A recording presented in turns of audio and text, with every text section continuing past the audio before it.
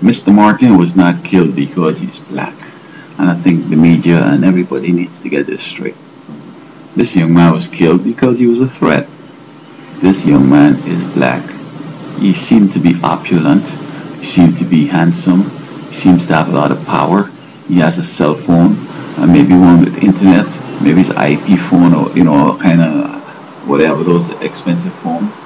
And he looks like he's intelligent. He looks as if he's going to college, and he looks like he might be the president. That's enough for you to be killed, man, in Florida. You better don't be smart. As a black man, you better, be some little piece of guy getting a welfare check and, walk in the corner when you see white people, you just, stop and go off the road and let them pass. And you'll be okay. Now, this cartoon here says that you're black in a white hood, and you're up to be shot or so. And I don't think that's the case.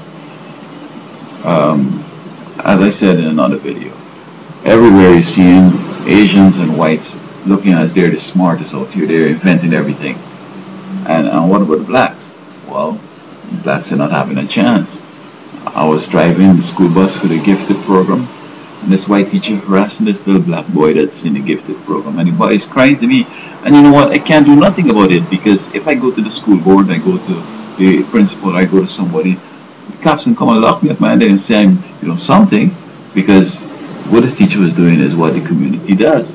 You're black and you're intelligent. You look like you're gonna be somebody. You're supposed to die or supposed to go to jail.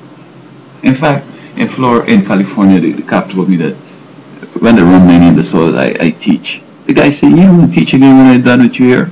So what he did, he said that I attacked him, and I was resisting.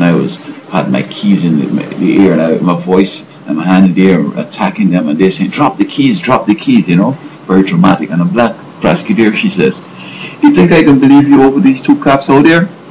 I mean, and you know what? And here she recommended that I go for what do you call it again? Anger management. I work on the highway. I do 3 years probation and something else. But you see, she was setting me up. This is what the white folks wanted. You see, to get into anger management program, you have to go and see a psychologist. Now, they didn't contact the psychologist and say, "Hey, man, we want this fella to go to psychiatry and get placed in medication." So you can say that, "You have some problems, bro. You got to go and get treated for that. I can't really let you into this program, bro." No. And the court ordered it now, so you just got to go ahead. You got to go and see the psychiatrist. They're going to put something in the water and tell you, "Just hold on a minute. We're running late. Just drink some, here's coffee or soda. Just be happy and chill. We'll be with you soon." And you take that on, man, you're going to really start having some problems. They're going to call the cop one way or another, saying that you're a danger to society and to yourself. You need to be placed in observation in the psychiatry ward. And you'll never come out, because they can keep whatever it is that keeps you psychotic, and you're done. In fact, what they did in Florida, they had my girlfriend, they're beating her up every day. "Why don't you call our authorities and say this guy is a threat to you and to society? Let us put him in a mental institution." That's it. I was trying to go to law school, and they had this black guy. I think the government get a black guy in there to say that, "Man, watch now, you could score more this LSAT exam if you have some time, more time. And if you tell me you have a mental problem, they give more time, bro." I mean, how can I do that, man? How can I lie on myself just to get into, some exam and do more time? I can't pass those exams. I'm not into this kind of standardized test. I can't pass the LSAT. Don't mind how much time you give me, because I wasn't trained that way. I wasn't trained to just show up on a scene and just, read something. That's what people think. Read something and answer some questions. Life is not like that, even as an attorney. If you have some background understanding, it's not that this situation is going to be of such that your background is going to make a big difference, but you'll be able to understand the information better if you have an education, because you're not going in depth into these matters, and what's the point in having an attorney? Your attorney should be able to say, "Okay, you know what I'm going to do? These are the things I'm going to do. I'm going to check up on this police to see whether he has been doing this thing often. I'm going to check up on his the department and do a pitches motion and do a mortgage motion. See the department if they have a racial quota bias if this guy has been, honest, this, that, you know what I mean? Plus, look at what he's saying here. This doesn't jive with science, I mean, genetic science, forensic science. I mean, there's so many different things you could bring in. So, I can't handle that kind of thing. But, they're trying to get me into a mental institution. And so, I'm going to college, and what they do, I'm sending my assignments through email. They take the professor's assignment and send it to him.